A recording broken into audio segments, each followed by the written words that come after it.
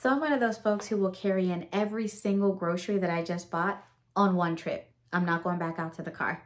So the other day I didn't realize how much I had actually bought until I strapped myself up and walked it all in the house.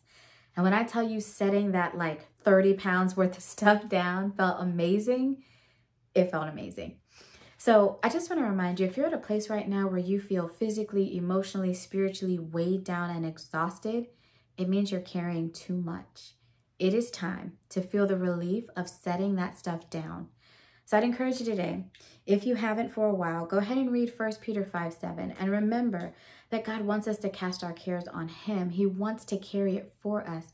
Pour out your heart, pour out your thoughts, pour out your pains, pour it out and let him take it.